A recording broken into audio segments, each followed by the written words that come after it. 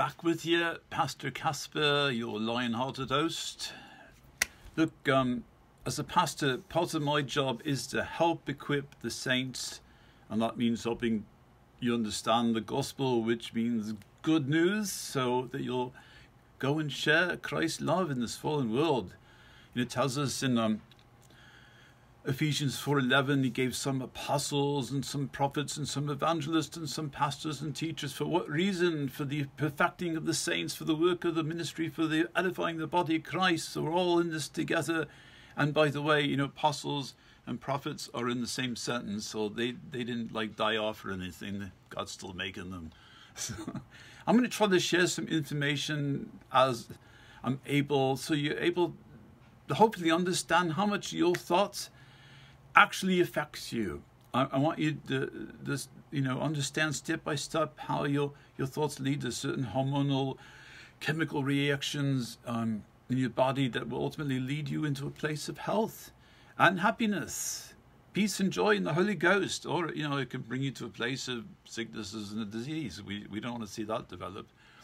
So understanding this, I've wrote about this pretty extensively in my books like What Was I Thinking, which has a workbook now as well, so you can do home Bible studies and stuff at church.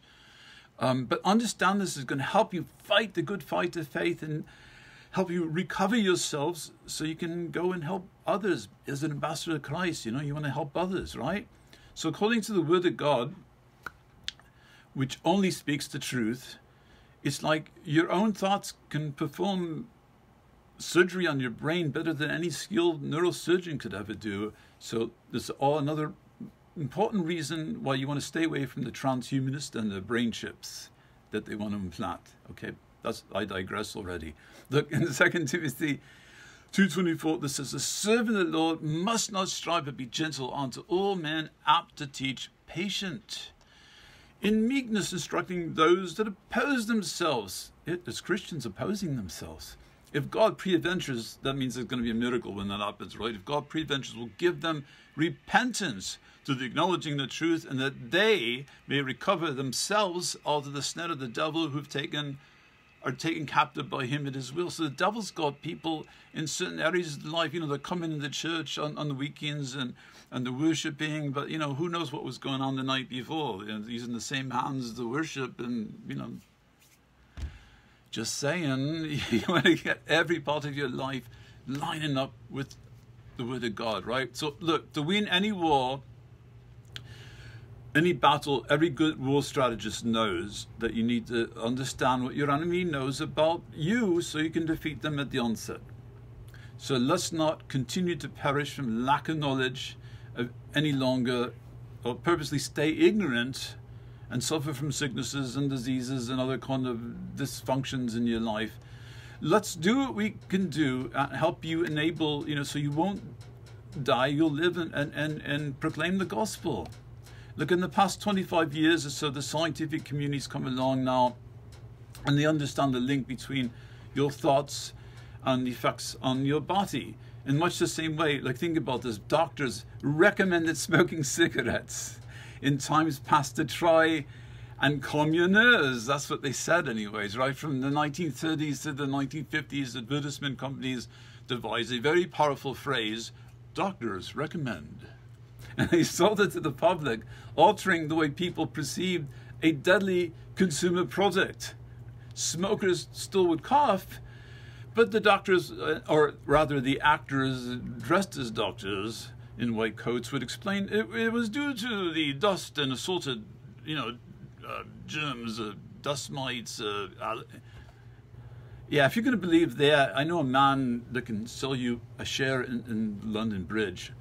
So, a common belief back then too was that if the brain got damaged, it couldn't be repaired. And it was also assumed that you're born with your present level of intelligence, and that the brain deteriorates throughout your adult life as you age. And it was also thought that our fate is predetermined by your genes. Remember, these are designer genes. He designed them. So what a surprise. I mean, here's a poke at you. You're going to choke out of tune. You're going to lose that smile, because all the while I can see for miles and miles. Okay, Oh yeah. So because of these ideas, like these faulty theories and philosophies that circulate the world with incorrect conclusions, just like the doctor said smoking is good for you and helps calm your nerves, it's just some more fake news. I mean, you know, it's the devil's been behind fake news for a long time. So research is showing, look in the neurosciences, the new technologies, new discoveries that line up with the principles of God's holy word. In fact, all things are possible with God.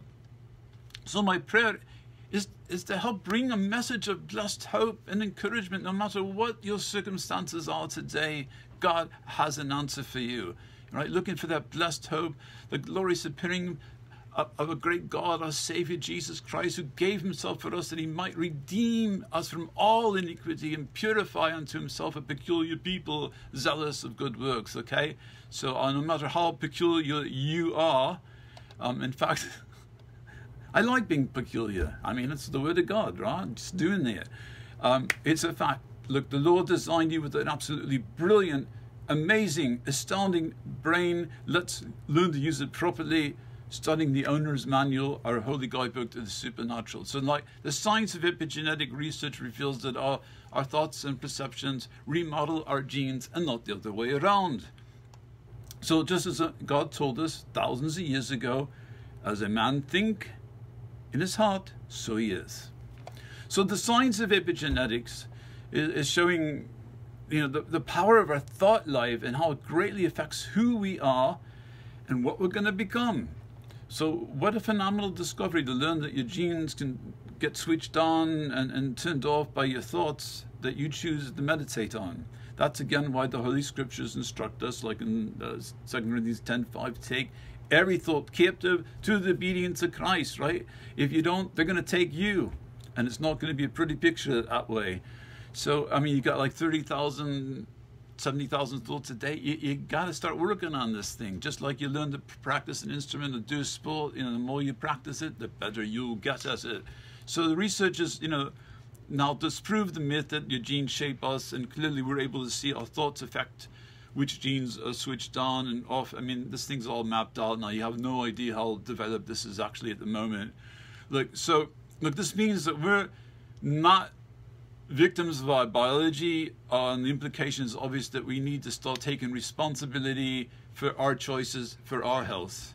And we no longer have the excuse to simply lay down, submit to sicknesses and diseases, because we can absolutely do something about it. We have the word of God, we can overcome it. So put down that sugary junk food right now. Let's get some exercise, get into the river life, right?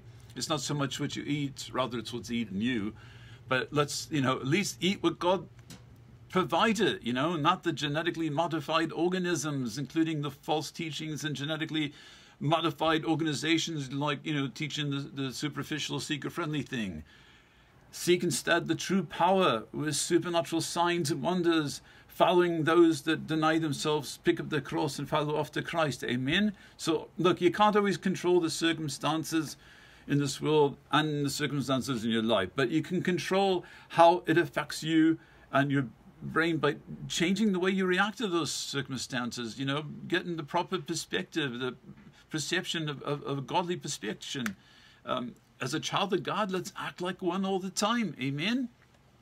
Okay, look, it says in Hosea 4:6, it talks about God's people being destroyed for lack of knowledge. You don't want to do that. We want to get some knowledge so you can understand and be blessed, you know? God said his people are dying, perishing from lack of knowledge, meaning they're literally just dying off here. And they're not using their brains correctly. You know, that's why they call it television programming, right?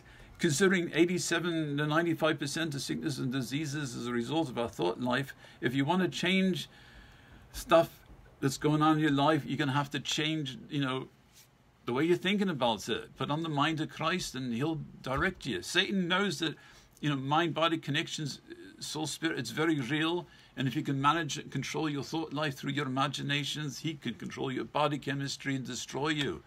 You know, if demons can get you to entertain them and merge with your thinking with their thinking, you know, like a spirit of fear, what's going to happen next in the future, bitterness against somebody, he builds up strongholds and it causes diseases to happen. Only you can control your thought life. God isn't going to do that for you. That's your part. With God, all things are possible. Fight back, overcomers. Trust upon God for every detail. Stay in faith because all things are possible with God. So I pray right now, God's supernatural peace, healing, provision, protection cover you with oceans of agape love in the almighty name of Jesus Christ and Nazareth. Amen.